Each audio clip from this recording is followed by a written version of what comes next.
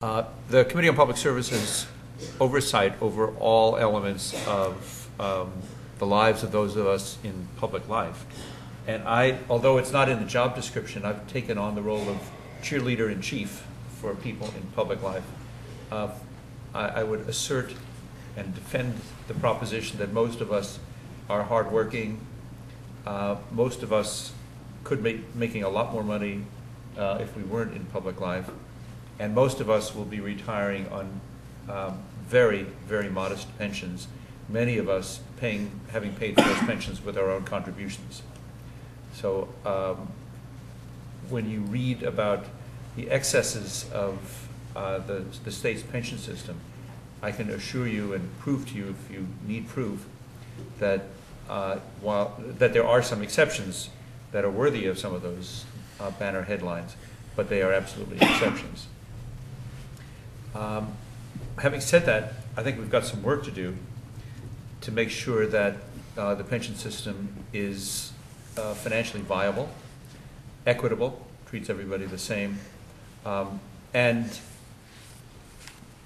that the public has confidence in it. So a couple of things I'll put on the table for you. First of all, our pension system, as is the case with every state's pension system and most community pension systems, is underfunded.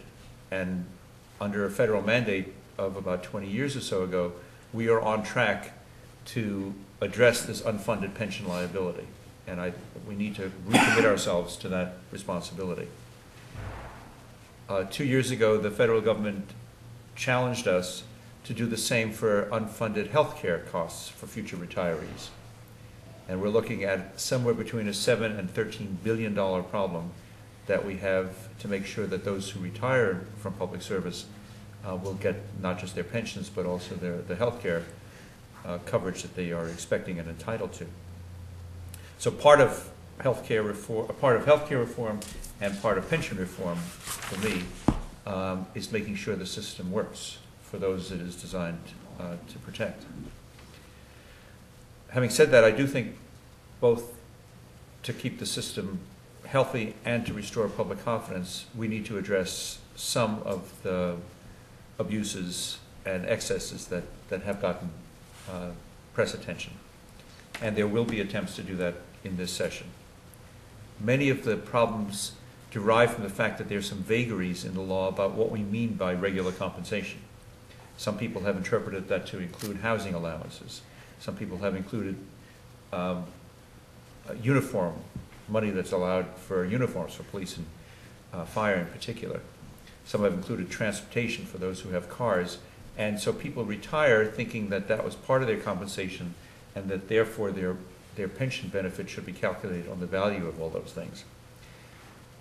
Sadly, the law right now is quite ambiguous on whether that's true or not.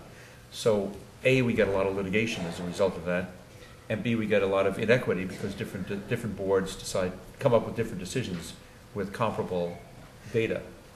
So it's not working terribly well. So we will try to fix that.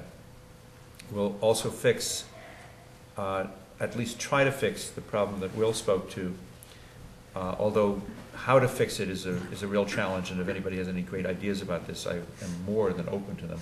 But how to address the fact that some public employees make extremely modest salaries for a long period of time, and yet given that our pension system is based on the highest 3 years, suddenly they're making really nice money for 3 years, and the pension is based on those 3 years, not on their salary in the years before that. That is, we've got some issues to look at there. We also have some examples in the media recently of elected officials either not seeking re-election or not being re-elected and claiming extra pensions under a provision of the law that was set up to protect people who are fired from career positions because of the changing political winds. So career folks who work for Senator X, and then Senator X loses his or her election, and they lose their position because the Senator X's replacement is of a different party. So these are professionals who've devoted their lives and are then kicked out of their jobs for political reasons. Many years ago, there was a desire to protect those public servants from that kind of political pressure. At the time, people who lost office were included in that. I think that is inappropriate. I think those of us who run for office ought to be held accountable to the voters, and if the voters decide it's time for us to go, that should not mean that we can double our pensions. So I think I'm eager to address that issue.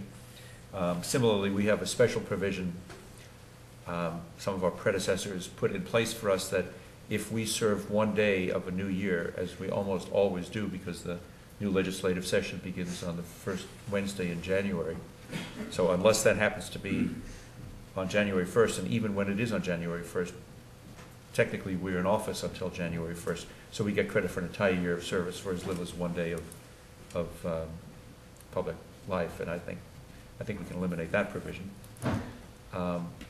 both to restore some fiscal integrity to the system and mainly to restore public trust. The last issue I just want to put on the table, and I'm taking more time than I should here, but our pension system over the years has come to be used and carry the weight of some serious shortcomings of our disability system and serious shortcomings in wages.